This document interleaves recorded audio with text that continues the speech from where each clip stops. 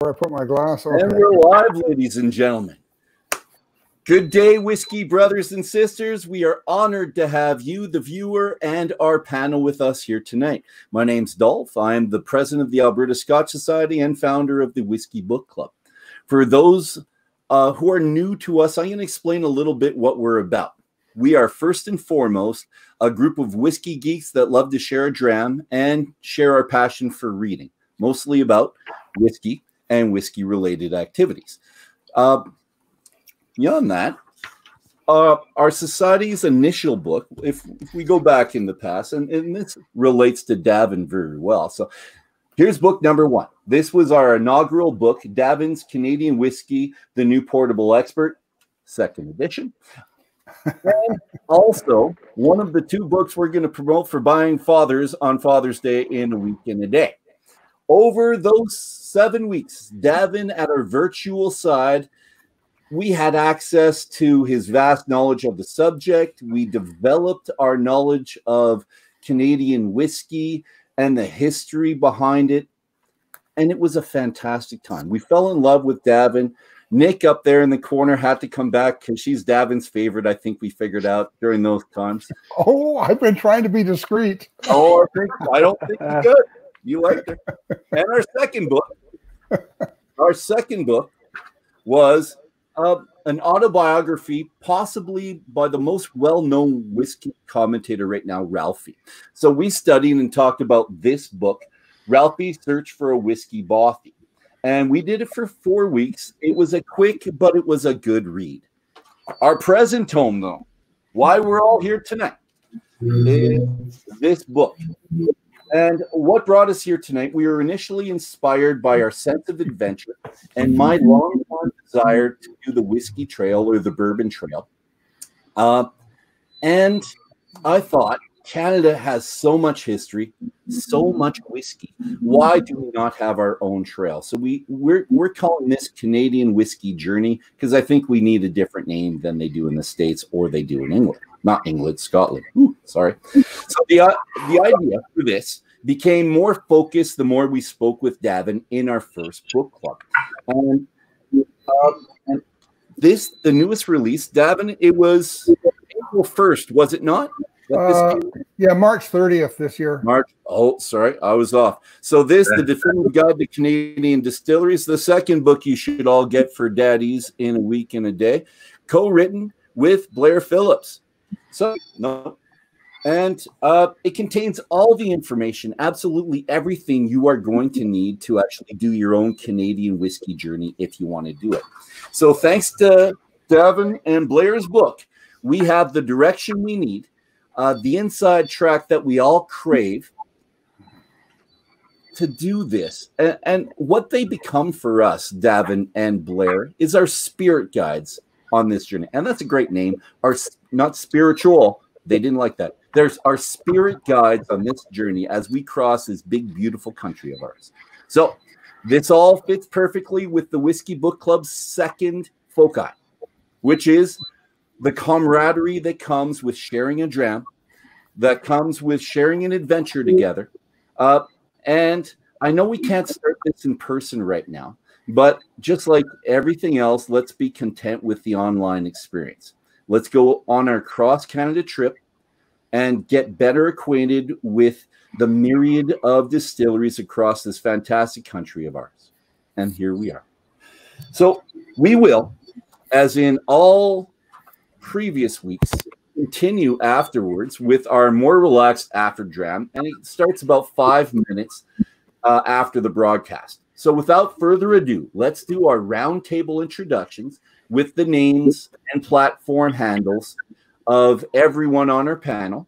And if you could also tell us what's in your dram. So we all decided on the Prospector Rye, but how do you have your rye? Is it neat? Is it on the rocks, water? Is it inside of a cocktail? And let's start with Davin, please. Oh, you're muted. Are you unmuted? Hi, I'm Davin de Kergmo. I'm drinking Prospector Rye neat in a whiskey glass.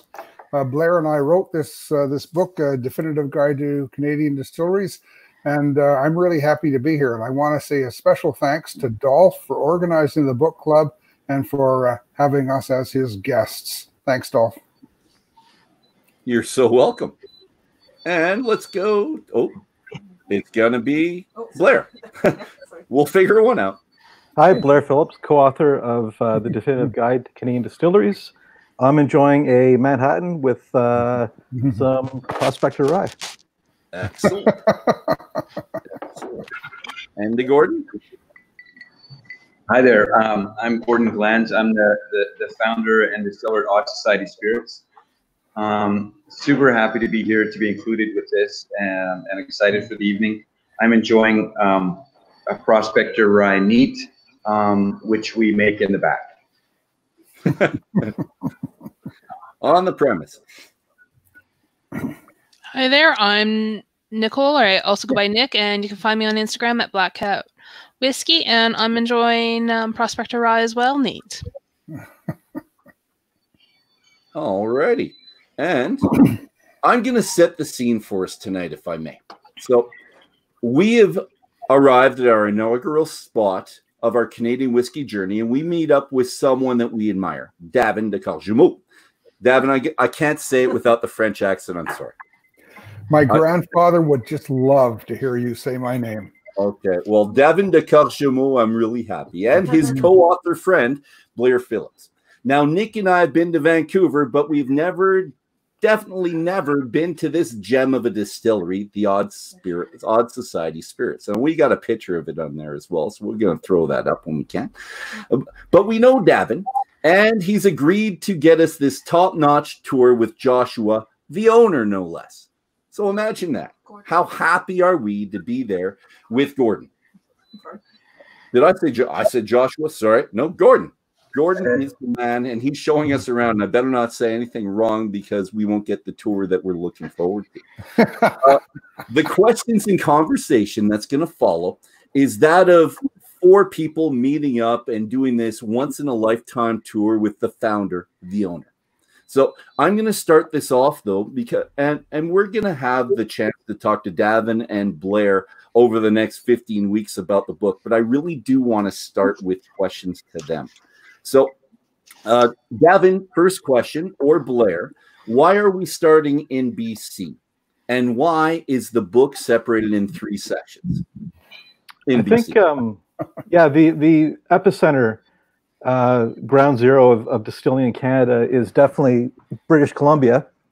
And when we were working on the book and compiling a list of distilleries, it became obvious that the province was too big cram into one section. So it made sense to divide them up into the Vancouver and Vancouver area distilleries, Vancouver Island, and then the Okanagan Valley. And that's why we broke up in those 3 sections. Excellent. And why are we starting in Vancouver right now, Blair? Why did you pick Vancouver as our very big stop, our first one? I think it's because it's the first in the book. So we might as well go in the same order. Perfect. All right, next question. And so we know that you've worked together on the Travel and Whiskey Adventure series, which is in Whiskey Magazine. But and you know each other, you're friends. But when did you solidify your relationship enough that you knew that you could both write a book together? Because that's got to be stressful. It's got to be a daunting task to be able to get together and write and both be just as creative and not step on each other's toes. When did you decide that you were solid enough to do that? I think if I were to pinpoint a definite time for that, we had been working on Whiskey Magazine since about July 2013, I think was the first issue. And it was about 2 years after that we were in Newfoundland together. And we just started passing back the idea of doing a book together, going to all these distilleries in Newfoundland and then Alberta, Vancouver Island, Ontario. It just started to all make sense and all lock into place. Perfect. All right. And Davin, do you concur with that story? I don't really know what Blair's talking about.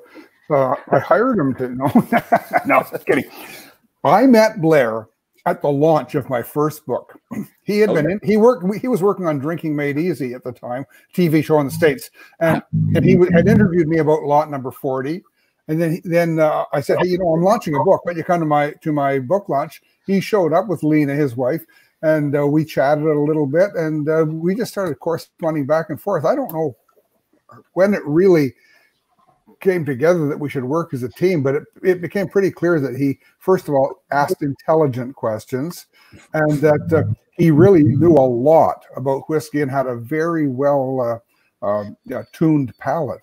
So we just started we kind of got working together, and then we got on Whiskey Magazine together, and we did a few tours, distillery tours for the magazine, and it just we seemed to work well together. I remember Blair lives in Toronto, I live in Ottawa, and one time he was in Ottawa visiting his folks. We went out to the Mill Street restaurant and started talking about doing a book, and it just seemed to make really good sense. So.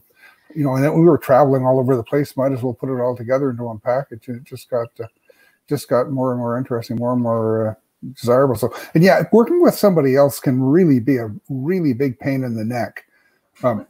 If they're not the right person. If that's not the right person, that's right. Because writers have egos, and we really need to deal with each other and things like that. But we seem to be very compatible, and our words really fit well together. You can't tell in this book, I don't think, which sections I wrote and which sections Blair wrote, because we each rewrote each other's work. So it's a really good partnership, I think.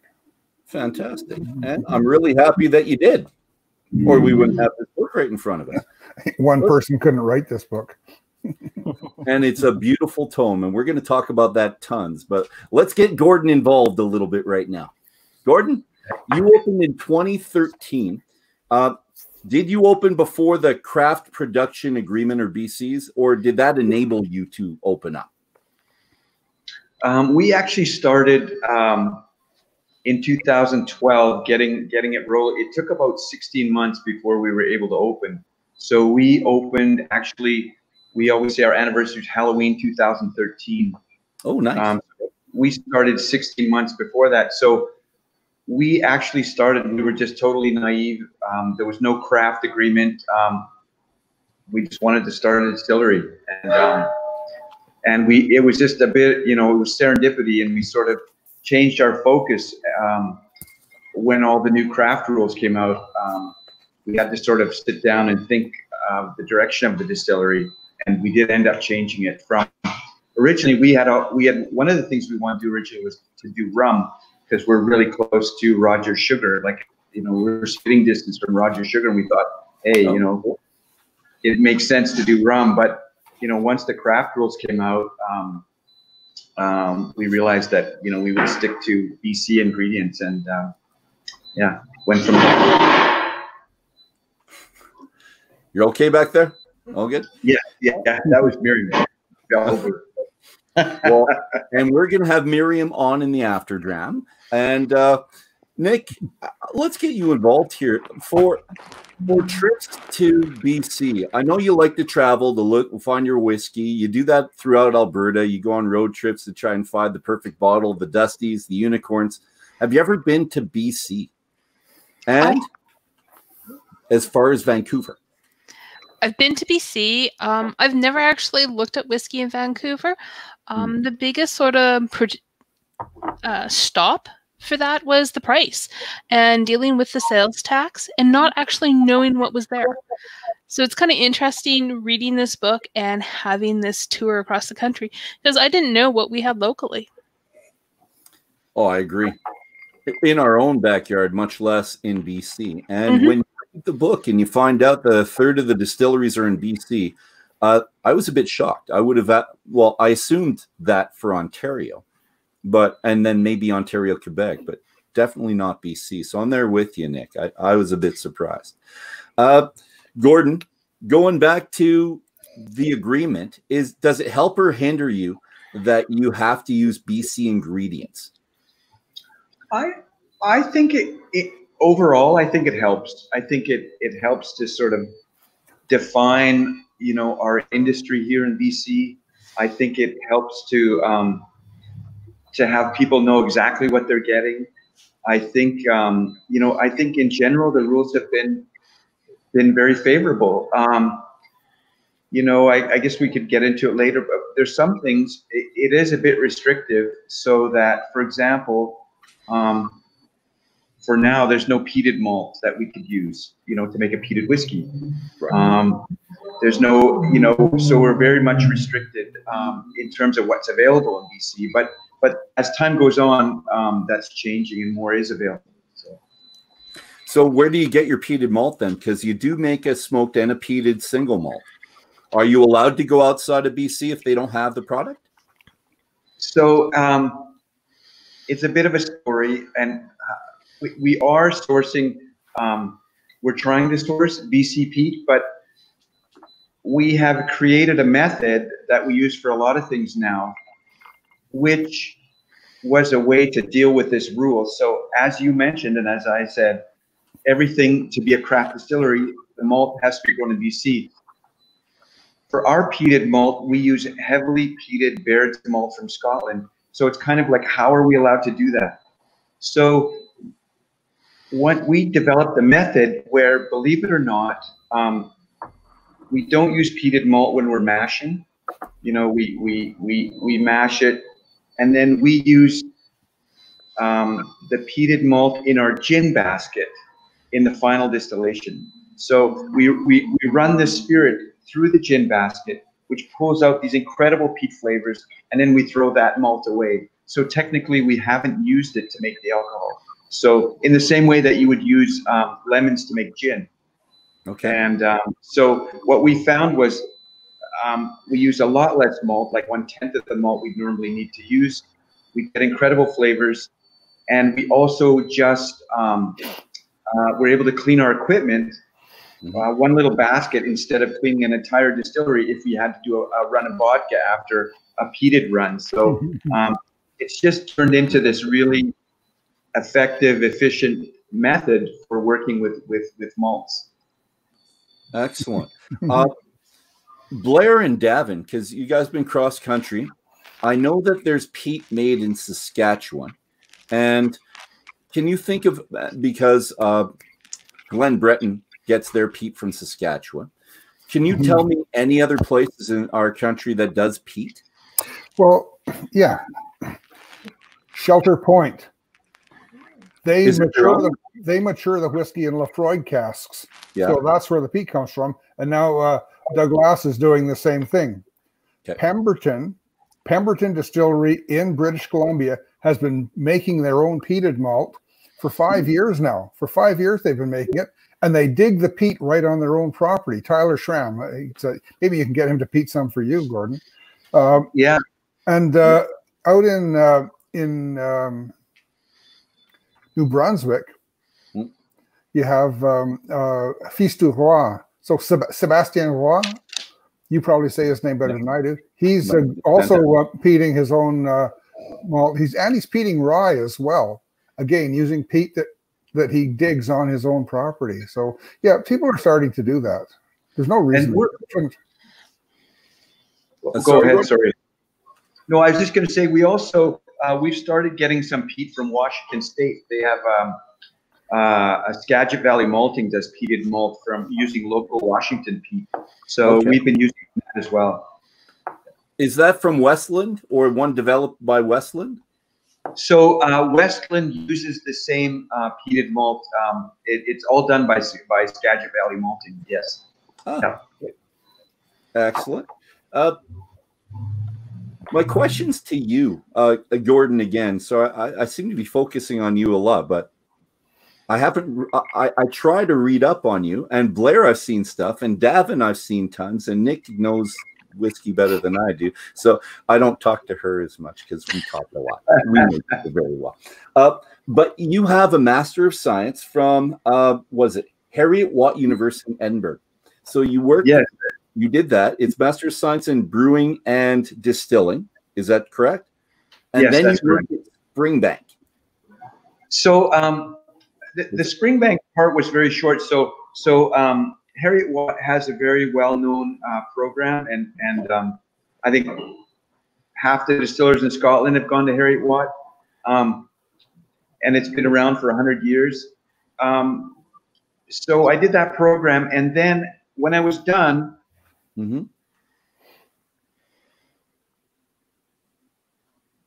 oh, I think you're frozen, Gordon. It's a dramatic pause. I said, I contacted Springbank and all these distilleries and said, hey, you know, could I do like a practicum, a student practicum? Oh. And the only distillery that I heard from was Springbank, and they said, yeah, come on down. And so what it was is I spent a week following the distiller and just hanging out at Springbank. And it was the most amazing thing. When I went there, you know, I was going to set up in a hotel, and Frank McCarty, who was running Springbank at the time, he comes to me and says, "Oh, Gordon," he says, "here's the key to the company flat." So he took me downtown and says, "Here's the keys to the company flat. You come whenever you want." And they were just so incredibly welcoming, and it was just one of the most amazing weeks. So, I mean, I always will and always have had a soft spot for Springbank. You know, I can't say enough about that whole experience. So if Nick and I both go to Springbank and offer our services, they'll give us a job and we'll get a key to the flat. Is that what's going to happen? I don't know what it was, you know. I'd have to bring my wife, but Nick, this is an opportunity. I think this is fantastic. Let's do this. Yeah, I think at the time it was just good timing because they wanted to, I guess, get something going between Harriet Watt and maybe have students come there. So they'd been thinking about it. So it was just right person at the right time. Gordon, how do you end up in Vancouver then?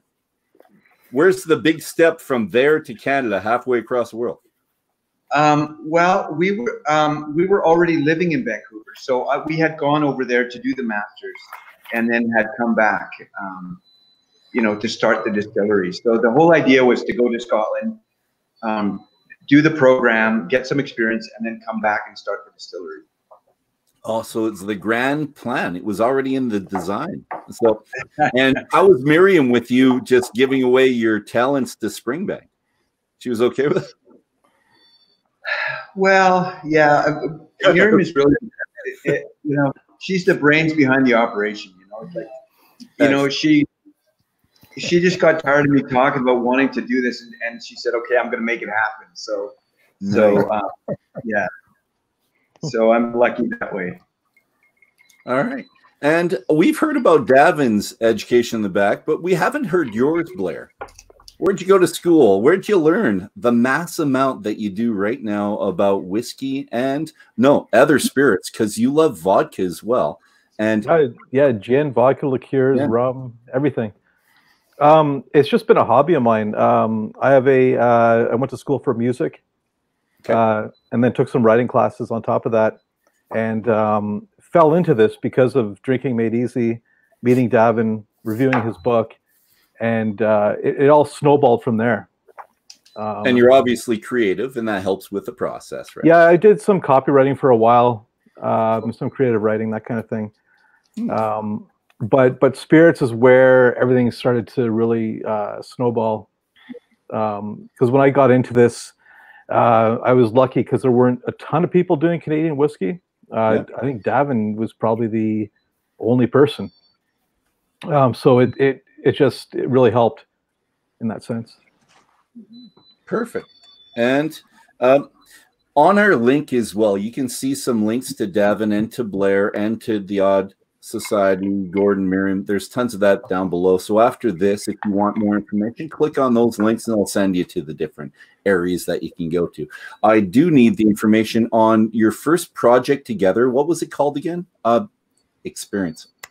Blair and Davin, where you were writing for Whiskey Magazine. Oh, boy. Well, I was the contributing editor for Whiskey Magazine at the time. And Blair just came on writing. We started writing together. We did some amazing things together.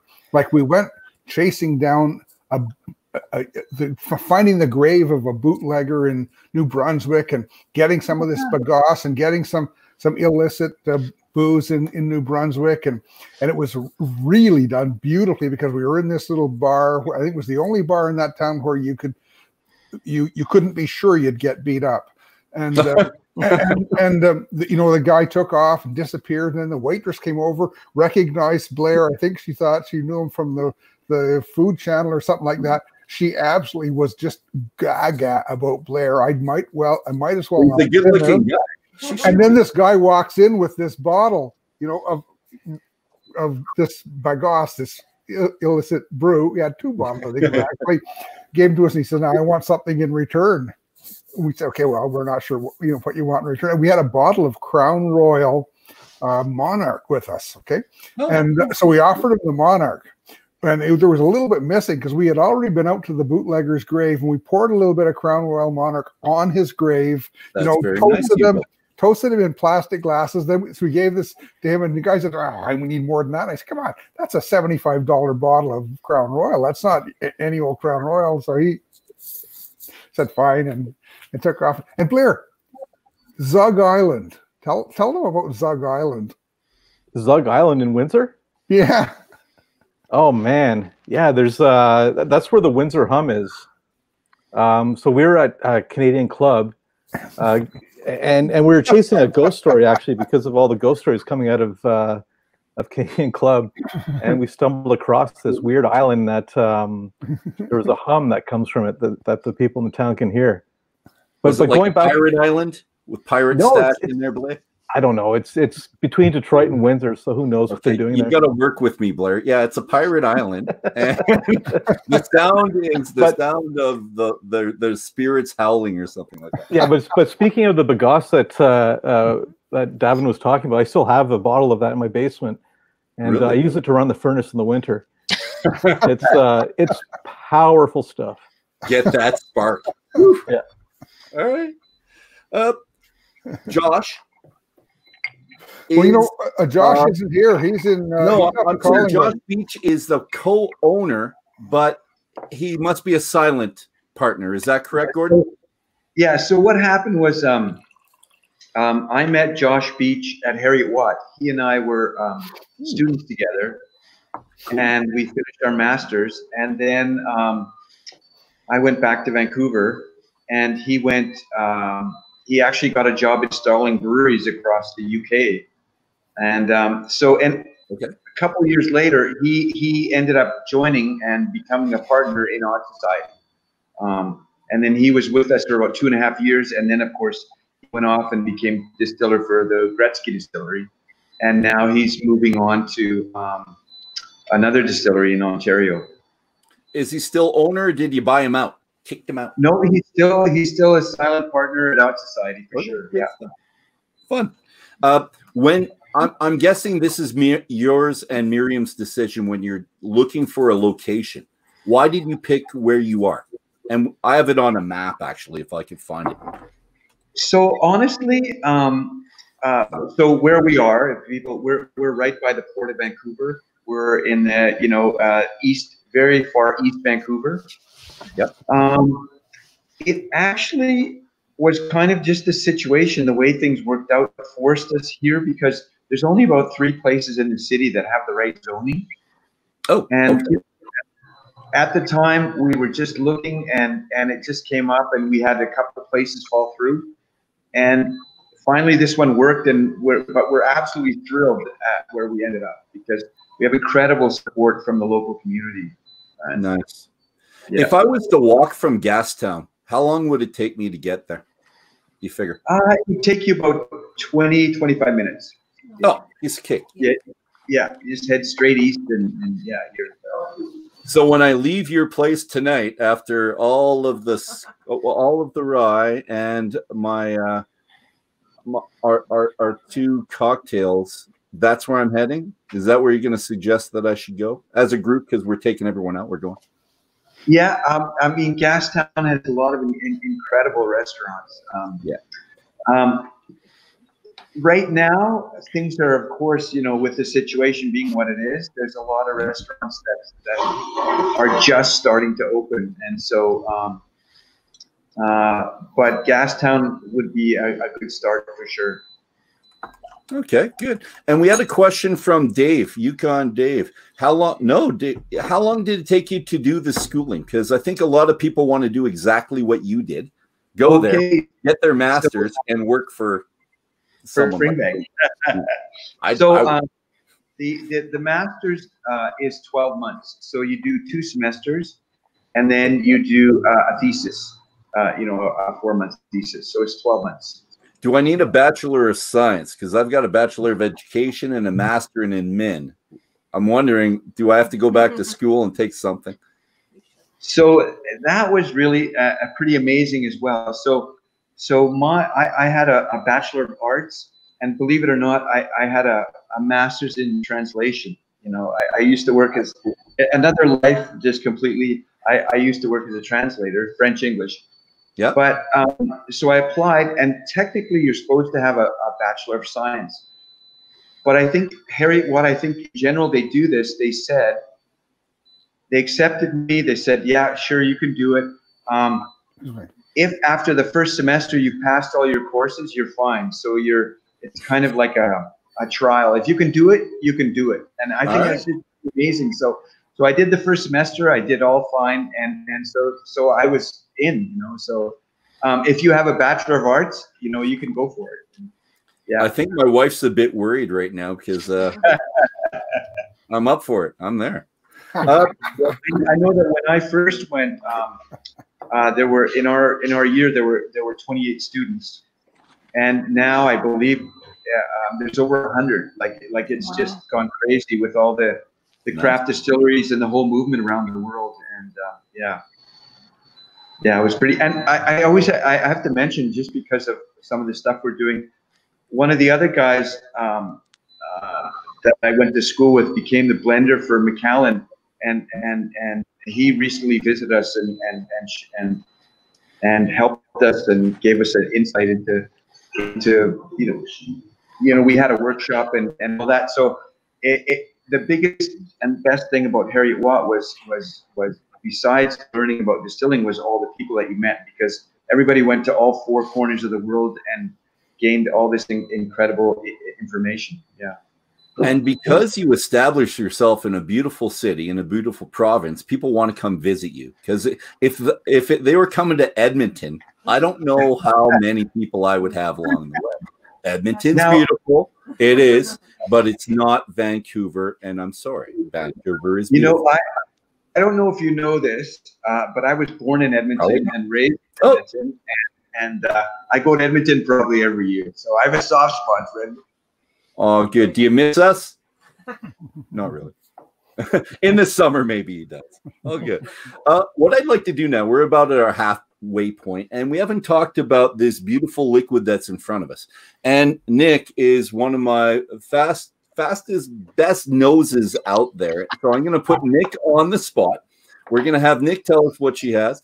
And then, Blair, I'd like to hear from you, because I think you're more into the I don't know if I want to say the blends, but the cocktails, and I'm vastly illiterate when it comes to cocktails and how to actually develop it. And in your drink tonight, you decided to do a cocktail. So I want to see if your perception differs from the type of thing that this whiskey guy does. So if I could, so Nick, you're up. Let's make you big. This is actually my second time at tasting this, and it's kind of interesting coming back to it. I tasted this back in January when it first hit the Alberta market, and I found it really hot, and the nose had kind of actually turned me off at that point. But I think having the education of 7 weeks with Davin and drinking a lot of Canadian readjusted my palate to it. So it's an interesting nose. I get a lot of dried corn husk off of it. Okay. And a soft white pepper, which is really interesting for a rye. And I guess my question to Gordon is, what's the mash bill on this? Like, is this all 100% rye? Because I did not look anything up on it tonight. And we usually do before we talk about our whiskeys. We find out some stuff. Yeah, so it's 100% northern BC rye. Yeah, it says that right up there, distilled with 100. And I'm kind of there with Nick a little bit because it does feel like there's corn because it's so soft and it's so creamy. So that's where I was thinking before I saw that.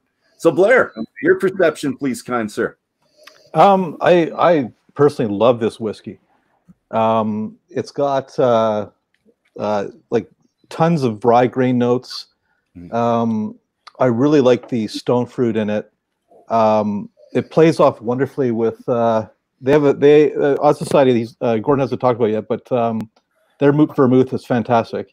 Just get that focused in here. Well, we got some pictures of that to put that on later. We're good. Yeah. So I find the stone fruits really balance out with the rye. And when you start introducing vermouth, some cherry bitters, I put some cherry herring in this cocktail to pull out some of that character out of it.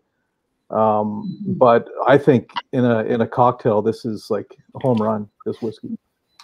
Excellent. Thank you very much. And that's a great way to describe it. Davin, you're up. You're on the spot. Sorry. Well, first I should say that Blair wrote all of the tasting notes in our book, at least the first draft, and pretty much everything he tasted. He's got a great palate. In addition to what we've heard so far, I'm getting honey on this right away. Okay. I'm getting something like beeswax or honeycomb, something like that. The two of them on that. I find it a bit spicy, and I'm getting like that soft lemon curd that you get in a jar that you spread on toast or something like that. I'm getting some lemon notes as well. I have to say, I think that the new distillers in Canada are just really taking rye and really getting more out of it.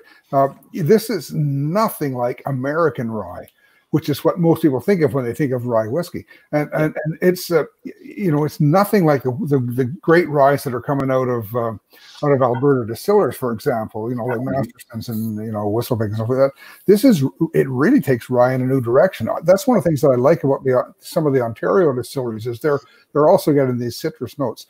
I really quite enjoy this whiskey. It's ready to drink, and I'm glad it's one of your regular whiskeys, Gordon, because I think that it's got a lot to offer. I'm going to hold that up so people can see it. Let's all hold it up. We all got that. Forget. Okay, it's a beautiful bottle. Well, part of what we were trying to do was, if you go into the definition of Canadian rye, there's no, like in the U.S. they specify 51% rye if if you want to call it a rye, for certain, they're very defined about the quantities of a certain grain that you need. If you want a bourbon, it's 51% corn. So Canada, we're not like that, and so we wanted to create something that was unequivocal, exactly. So we went 100% rye. 100% BC rye, and we thought, okay, let's just focus on the rye and see what the rye gives us, and we're quite happy. And rye, of course, is known for its spiciness. So what we did in our production was, because it's 100% rye, we thought we would balance that with brand new wood. So this rye is aged in brand new barrels. So that's kind of how we want to bring that balance is virgin wood and 100% rye. And how charred is it, Gordon? So we do a bit of experiment with char, but it's char level 3, which is sort of the standard bourbon char. Yeah. Nice. And go ahead, Nick. I was going to say, Gordon, is it New American oak or Canadian oak? Yeah. Brand new, it's American oak. Okay. Yeah, American white oak. Beautiful. And I just have to put this picture on. Go ahead, Davin, because Davin sent this to me. It's a beautiful picture. He's experimenting with the camera. It looks great, doesn't it? Yep, that's what I'm sitting in front of right now, that exact spot. Gordon, you're doing experiments with all kinds of things at your distillery, and you told me that because you're a scientist, you've got the master's from Harriet Watt, that it wasn't just random, that you were actually planning things. So one of the things I seem to remember seeing when I was at your distillery at Odd Society was some of these honeycomb barrels. I'm remembering that correctly, am I? Yeah. Tell me a little bit more about those, because I've been fascinated by them since. Yeah. So there's a cooperage in I believe it's Minnesota, called Black Swan, and what they did was they came up with a method of creating their barrels. So every second stave is re-drilled. So it looks like, when you look at a barrel, it looks like honeycomb. There's holes, and so the barrels that we're using were 30-liter barrels with re-drilled staves. So the amount of wood contact that you get with the spirit is over the top. It's absolutely incredible. And so they're trying to speed up aging, but you just get a lot out of the wood that you wouldn't normally. So that's what they're calling their honeycomb barrels. Okay. That's a great question, Davin. I wish I saw that. I would have gotten a picture of that one. I've got one of the distillery, but nothing in the background. Oh, yeah. And this on Google Earth is where I got that picture. I know I've seen several of them, but I thought Google Earth kind of give them a shout out because I'm stealing their stuff. But yeah. And my little note on this before we go to you, Gordon, is you keep talking about honeycomb. Davin said it, but the honeycomb itself, it starts sweet for me, but the taste of wax on it, I get that. And because it's better than what I was thinking before, and please don't take offense to this, but babies' diapers, as you pull them out brand new, there's a certain smell to them. And I smelled one just recently with a friend who was changing their child. And it brought back good memories to me. And that kind of had a bit of the smell to it. And that's what that is. It's the wax. So it's not something that would ever go on someone's tasting notes, but it was a fantastic experience. And it brought me to this right when I had it. So whatever it takes to make me love your spirit, there we go. It's almost like a floral note. Oh, yeah. That I know what you're talking about. When you open a box of Pampers. Yeah. It's like a floral perfumed note that I wouldn't describe it that way, but but thank you, Blair, for backing me up, buddy. I need something. Yeah. Oh, thanks. Gordon, are we missing out on something that you intended us to the taste that maybe we're brushing over or kind of skimming by? No, I well, it's funny when I'm tasting our whiskeys, I'm always focusing on faults, and so I always try to describe it. So I find it kind of clean and not, there's certain things that we get in whiskeys is like, like soapiness if you're taking it down too far in the distillation and all that. So okay.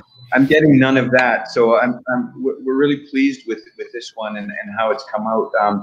And what I like about rye, I mean, in general, it's just that the spiciness, and there's lots of that rich spiciness that you get at the end that really helps when you're and the way most people use rye, of course, is in cocktails. So we're really happy with what happens when it's in a cocktail. Well, I really appreciate the mouthfeel as well. I talked about it a bit at the first, but I do like it. It's creamy. It's a little bit oily. I love it. And I love my rye, so this is right up my alley. I'm glad you suggested it, Gordon, for us tonight. It's a good suggestion. Yeah, the only fault I found in mine is that I bought the 375 milliliter size instead of the 750. Besides that, I love it. I'm going to be, I'm an idiot. I should have done that. Well, mine would be gone if that was the case. It would be, that'd be horrible. Exactly. It'd be horrible. Gordon. Thank you. Yes. You said you have a lot of local support with Davin and Blair's book going across country. do you feel the pressure to try and produce more to get your spirit out across Canada, or are you staying pretty much focused in Vancouver and the local area? Yeah, absolutely. I mean, we would love to. I mean, we're actually in Alberta. You know, we've started. It's available in Alberta, and now we have an online store. But we would love to expand, and we do a lot of whiskeys, and this is the one that we make sure we're making quantities enough that we can start to go outside of BC. We're looking. We just had someone out of the blue from France ask us if we're willing to ship to there. So we're working on getting our first shipment to Europe. So which would be pretty exciting for us. So we definitely want to expand and yeah, no question. Do I remember a sensational Salal gin? No, do I? Yeah. I'm sorry. Yeah, absolutely. So we do. Do a lot of unusual things. It was our version of slow gin, so we had local foragers. Right, the Salal gin from the Haida Gwaii and you know, Prince Rupert and along the coast and stuff. So, and then that goes, instead of slow berries, we use Salal berries. Yeah. So that's another one of our unusual ones. But that one we won't be able to produce enough to sort of go anywhere else, just because it gets up pretty quickly. Are you anywhere near the 100,000 liters to get you over or out of the craft market? Is that a worry by going outside of BC? No, we're not there yet for sure. And we're probably more like, I guess we probably do about 30,000 liters a year. But there's also talk now, and I think you may talk to Tyler Schramm, I think is part of the I mean Tyler, yeah, the two Tylers from the BC Distillers Guild. So there's a lot of lobbying the government to try and raise that 100,000 liters. So I think in the next couple of years, you're going to see that ceiling being raised, because there's a few really great local distilleries that have already reached that level, and they're pushing to have that raised. So I think you're going to see that happen. So slowly, you know, BC distilleries are going to get bigger and still be considered craft. Well, good for them for making it to the 100,000 liters. Carl's got a question. It's right there on the screen. Is the blender's release age similar to the prospector? Yes. So so I had briefly mentioned one of my colleagues who became the blender for Macallan and is now the whiskey blender for the Lakes Distillery in England. So he's the one who came, and we had a big workshop with 12 distillers around the province, and he took us through, you know, how they blend whiskey. So we released it, what's called the blender's release. And yes, so the blender's release was a blend of different barrels that were around 3.5 years old. Yeah, so that's similar to the prospector. As we get older, our whiskeys are getting older. So our next prospector will be probably more like 4 years old, because we've got the barrels aging. Yeah. You don't really taste youth on this whiskey, though. It doesn't have. Sorry? You don't really taste youth on this whiskey. It doesn't have the little crafty notes. You know. Yeah, I think a lot of that has to do with the fact that we're using new barrels. Oh, yeah. And also a lot of our barrels are what we call half barrels. They're 30 US gallons, so they're 113 liters. So they're smaller barrels. So yeah. Now we're hoping that people are going to watch this and be inspired when the pandemic is over to get out and actually do some touring. We're hoping for a cross-Canada tour. And I noticed that you're quite close to several other distilleries. So if people were to visit Odd Society, they could, for example, go to the Woods, or they could go to Resurrection. And Resurrection, yeah, it's all... so we have about 6 distilleries. We have 6 distilleries in Vancouver. So we're like, Resurrection's a couple blocks away. There's Sons of Vancouver. They're just over Vancouver. They're about 10 minutes away. Woods is right beside Sons of Vancouver. There's Liberty Distillery on Granville Island, and there's Long Table right downtown. So we've got a lot of, and it's all very close for sure. And then if you like beer too, like we're within 12 blocks. Within 6 blocks, we have 12 breweries. So, nice. We call them stumbling tours. People are just going around and. I would do that tour in a second. And because Davin probably doesn't want to toot his horn, I'm going to say in there on page 32 is where you guys are in this book. And Davin and Blair have the nearest neighbors. So Resurrection Spirits, and this gives the page 1 minute away. The Wood Spirit, Sons of Vancouver, and it gives you an amount of time that you could actually take. And I'm assuming it's walking, or is it driving, Davin? Someone's driving. Oh yeah, driving. I was driving, but yeah, you could easily walk. Perfect. Yeah, if you're going to have a drink, you might want to cycle, or I don't know, Uber or something. Someone drive us. That's okay. That's the way to do it. Blair, Blair and Davin, what was your first sort of feel as you walked into this distillery? What stood out for you, and what is sort of your key moment after doing a stop at Odd Society? What stands out for you? Odd Society. It's long and narrow. It has a wonderful bar out front with a beautiful illustration on the wall. A phantasmagoric illustration behind the bar. I noticed that it was very narrow. Yeah, there is right there. And I was really impressed by one of the staff who worked there. He's a tall guy with a big long beard and just really seemed to be right into what he was doing. I think he had been late for work that day and took a long lunch, so he was planning on going home early. And no, it was really quite a casual atmosphere. I really loved it. And I thought the distillery is, it's a distillery. And you saw that picture with the stills and all things on the side. But it looks to me, what I remember is long and narrow. I remember those honeycomb barrels, and I remember how when you walked in the front door, there's this nice welcoming bar there, and we walked all the way through right out to the back. And out back, it's a parking lot, for commercial parking lot and things like that. But am I remembering you correctly, Gordon?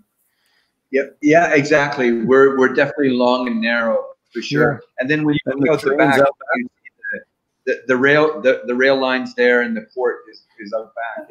Backyard. Yeah, for sure. To piggyback on that question, Blair, were you able to go to this distillery? Because I know that Davin did BC and you did Ontario, but you both got together for stuff as well. So I'm wondering if you were able to get Vancouver under your belt. No, we did Vancouver Island together. When Davin was at Odd Society, I think I was at Hiram Walker that day. It was around the same time. Yeah. So not quite the same scale, right? No. Oh, Hiram Walker. Yeah. No, it's long and wide. And deep. And Gordon. I'm really interested in how you started the distillery, but really specifically, I love my whiskey.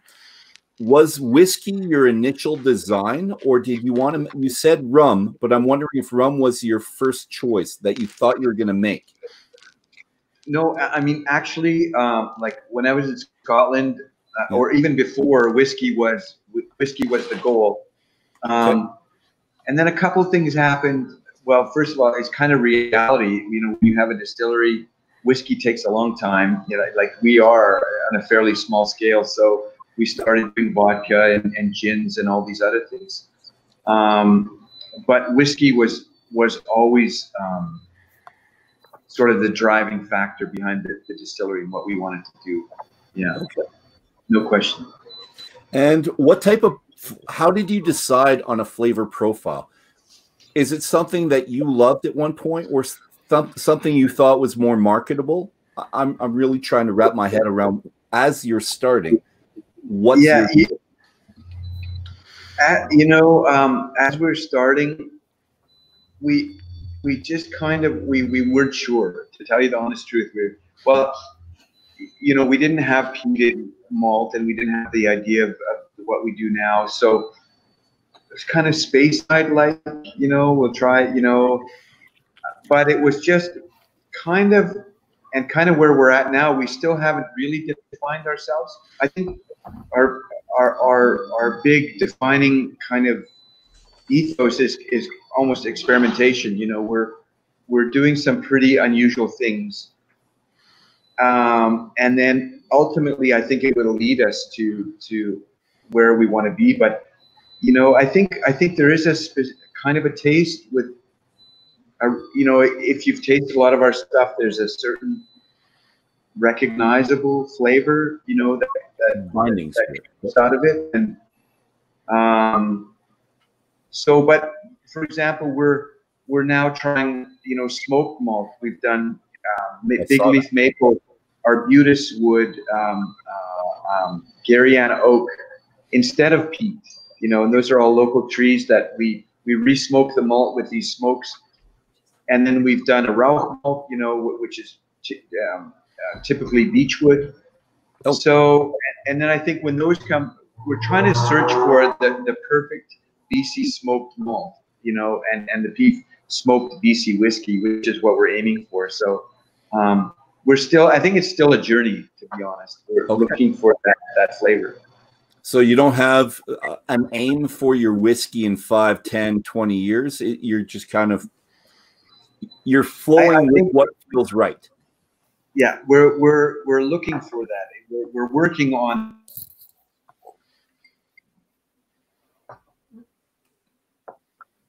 Sorry, Gordon, we froze you again.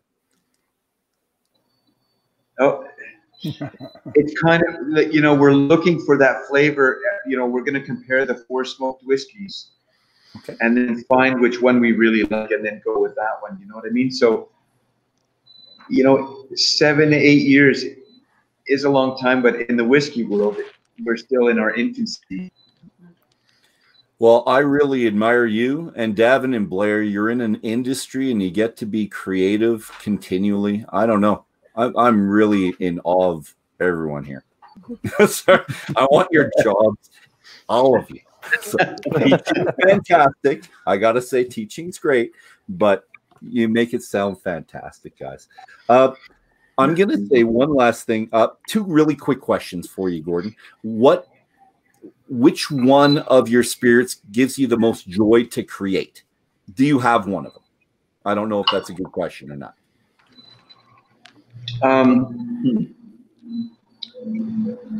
Well, I know. Well, I think it's whiskey for sure, and I know my absolute the crepe. Yeah, there's a lot of stuff. I actually, anyway, to finish with one of my favorite days, one of my favorite activities, whenever we're doing anything, is barreling whiskey. It's just, there's just, when we've done distilling and we're putting it in barrels, there's something unbelievably satisfying, and there's hope. There's you know, yeah, there's hope for the future, and it's just why we got into it, for me anyway. When I'm barreling whiskey, I'm just really happy, you know, because I just try to imagine what this is going to be down the road. You know? The hope related to it, that's a fantastic comment. I'm going to hold on to that for a while. I think I like that a lot. Yeah. Sorry, I was just going to say something quickly about, you know, a lot of what we've done has been shaped by the changing rules. And when we first opened our bar, you weren't allowed to serve any other outside alcohol, and we wanted to do cocktails. So we said, well, we need vermouth for cocktails. Okay, let's make our own vermouth. So we had to get a winery license to make vermouth, and ended up making vermouth. But that was a real pleasure, because we initially intended it just to be for the bar. And then we thought, oh, you know, maybe there'll be a few people like it, but there's been this huge uptake for our vermouth, which kind of shocked us. And yeah, I have a soft spot for the vermouth just because of where it's taken us. Yeah. All right. In the last 8 years, you've been open 8 years now. Do you have something that stands out as the most satisfying time? Something that you are so terribly proud of, or if you were looking back, your heart just swells because of that moment?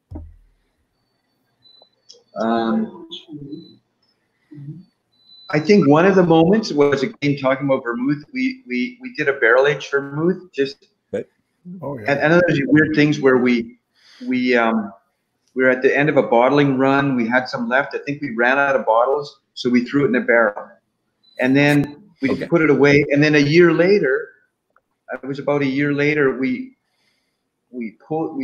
there's that vermouth, and so we tried it and we loved it, and we entered it in the New York Wine World and Spirits competition, and we won best in class, best vermouth at New York. And that was just, but we haven't replicated that, but it was just one of those moments that, holy crap, things just lead to something really cool. And we're hoping, when we do our whiskey, some of these smoked whiskeys, that something like that's going to happen. Mm-hmm. All right. Fantastic. Well, ladies and gentlemen, my malt brothers and my malty sisters, my whiskey brothers and sisters, I shouldn't take Ralphie's line. I'm sorry. My whiskey brothers and sisters. It's been a fantastic start to our evening. Thank you to the listeners. Thank you to the panel. It's Gordon, Davin, Blair, Nicole. It's been absolute pleasure being with you guys tonight. We're going to continue our Whisky Book Club, Canadian Whisky Journey in the Afterdram with Miriam. She's going to come on, the manager of the Odd Society Spirits, and Gordon's wife. So we're moving our conversation from the distillery tour to the tasting room for a more relaxed and equally engaging conversation. So Davin and co-author Blair are, of course, going to be there with us with the book. I got to show you the book. The Definitive Guide to Canadian Distilleries, a portable expert to over 200 distilleries and the spirits they make. A mouthful, I got to tell you. There we go. Because what better summer activity is there than traveling virtually, and trying cocktails, and I'm going to do this for the first time, really, cocktails, and spending time with fantastic people. So please join us in about 5 minutes in the Afterdram. And if you don't want to miss a minute of the next 14 weeks of this and the Afterdram, subscribe just down there on the bottom. Just click that little button. Otherwise, thank you all very much, and I'll see you all in about 5 minutes. Ciao. Thanks very much, everybody. Thanks, Gordon. And cheers.